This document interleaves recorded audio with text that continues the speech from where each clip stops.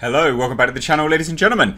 David Guggenheim and Simon Kinberg test 2021 market with untitled action spec with supernatural elements. I have got the script for this. I know exactly what it's called. I can tell you all about it. And I can tell you whether I think it's going to be good or not. So that's what we're going to be diving into today. This is an exclusive, ladies and gents. Yeah. We'll cover the piece of news first. We'll see what deadlines say, and I'll let you know my opinion of it. I've read the script. It's 129 pages. Interesting is my brief opinion. So it says exclusive. The market for new material and big spec script vehicles proved strong last year despite the pandemic. First up to test if specs and packages pick right up will be Safehouse scribe David Guggenheim and producer Simon Kinberg, the duo that previously teamed on the series Designated Survivor. Now, Deadline have said that their sources said that Guggenheim has written a script he developed with Kinberg, who is producing. The result will be brought to market this morning by Verve, which reps Guggenheim. The untitled script is called Karma, by the way. Has a big action concept with franchise potential, a supernatural element, and a big lead role for an actress. I don't think it's got franchise potential. It's called Karma, and full spoilers just about the synopsis anyway. It's about people that are reincarnated. So anyone like, just watch this space, because people say I talk nonsense and people say I don't have sources, but yeah, whatever. It's about people who get reincarnated, and there are three forces at play: Boone, yeah, Rachel, and Gartner. And one is a protector, the other is like a savior, and the other's a killer. That's basically two are soulmates, and then they apparently go through time, constantly playing out the same things time and time again. There's some twists and turns, but I really don't think it has franchise potential. I think if you're going to liken it to anything, it would be that like that Charlie's. It's interesting. So there's a lot of scenes in this that play out. David Guggenheim ripped off Assassin's Creed to a degree. So to understand and live their past lives, they get in something called the womb, and liquid goes over them.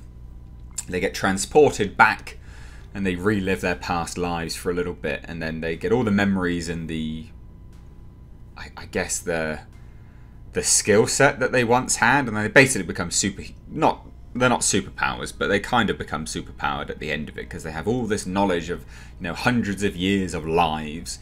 And it's a blatant rip-off of Assassin's Creed in that regard. There's even jokes akin to the Matrix. Someone saying, "Oh, how are you gonna let me know about everything that I used to live?" And then he pulls out a red pill. And she goes, "Really?" And it's like, "No, I was a failed comedian in my past life." So there's a lot there.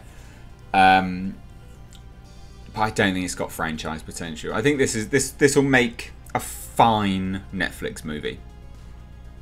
That's about it. That's genuinely about it. I'm a big fan of when they use the title of the film in the film, and they do use that.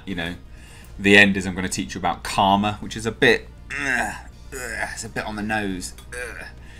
And I'll tell you what, it's 129 pages. It was a drag to read at a certain point. It's very predictable, and it was a drag to read. So I don't know whether I think. I mean, inevitably it looks like it's going to get greenlit, right? And yeah, it could be. It is a big lead role for a leading actress for sure. And it's a role for anyone. Like, it's not painted as like Rachel is the character. She could be anyone. She could literally be anyone.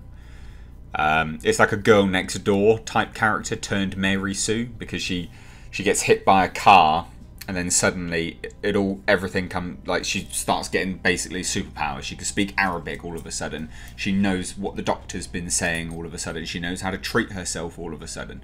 It's quite, and then it turns out she's the protector. It's quite Mary Sue. Like, it's quite Mary Sue.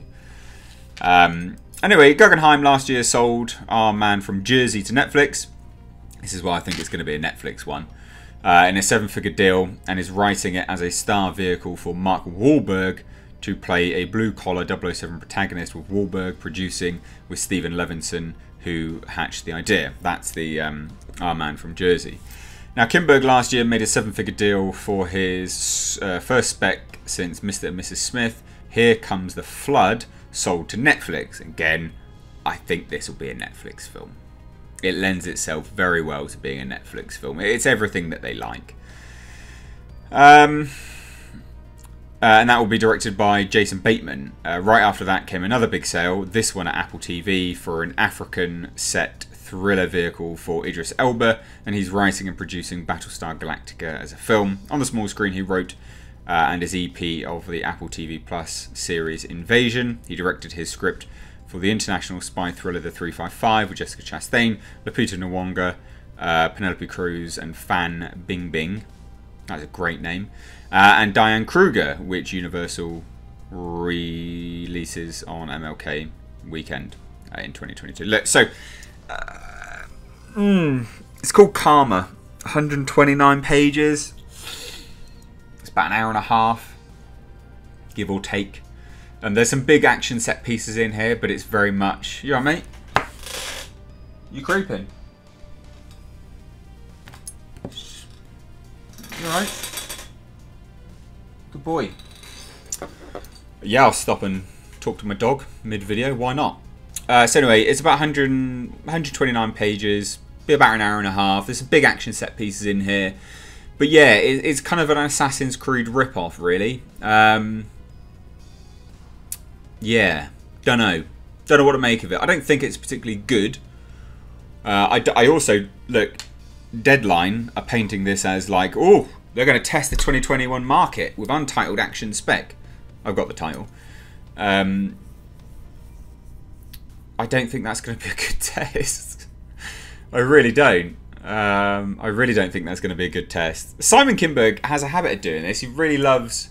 There's nothing wrong with female-led movies, but all of his female-led movies tend to be the same. And it's a bit boring. You know, like, there's the Aegis International, I think it was, from the script. I can't remember exactly, but it's some international spy agency that the villain's been cooking up, that secretly the villain but is pretending to be the good guy. It's all very tropey. And it was a chore to read, actually. It took me a long time to read. I had to take a break. It was that...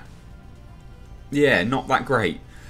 You know it's bad when you have to take a break, you know, midway through it. So, can't say I particularly like the script, and I can't say that I particularly think that this will be good. But there you go, ladies and gents. Karma from David Guggenheim and Simon Kinberg. Not the best. But watch this space, ladies and gents. You heard it here first. I have the exclusive. I'm leaking it. To hell with it. Why not? Maybe you guys can get on the channel and we can have an interview with you to talk about it instead. Yeah, I do think it's a bit of a shame, actually. I do think it's a bit of a shame. It's not the best. It's very tropey. And like I say, very seems very forced in terms of the kind of Mary Sue attitude. But that's what seems to sell in Hollywood, so I won't be surprised if this gets picked up. Shame. But anyway, let me know your thoughts on this. Although you've not even read the script, I guess, but never mind. Again, watch this space, ladies and gents. You heard it here first. Karma. Rachel Boone.